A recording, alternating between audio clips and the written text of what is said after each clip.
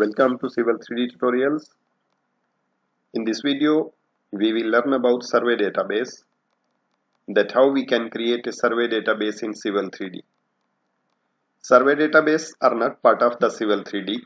They are the external folders where we save our survey data, and whenever we need, we can import them to our drawings. To create a survey database, from the Tools space, we will go to the Settings tab. Click on the Setting tab. There is a first icon which is Survey Database.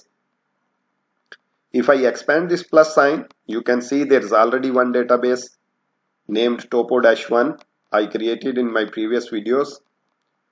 To create a new database, we'll right click on this heading of the survey database, and the first thing what we will do, we will set our working folder. Set working folder means we will define location in our system that where we want to save this survey database. We'll just click here on set working folder and we will select the location from our directory. If you are an independent user, you can save it wherever you want in your PC.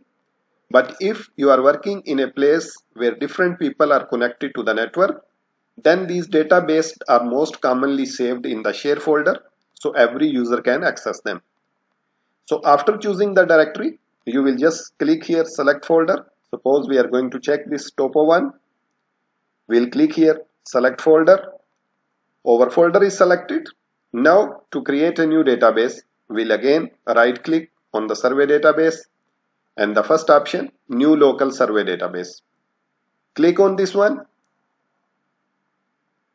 A new wizard will pop up. Here we will give name to our database. I'm going to give the name it's sample-1.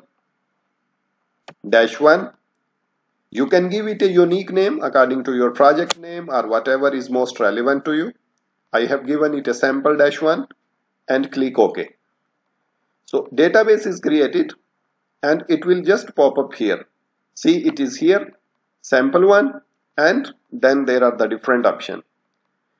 Our next step is to import data in this survey database, and this we will do in our next video.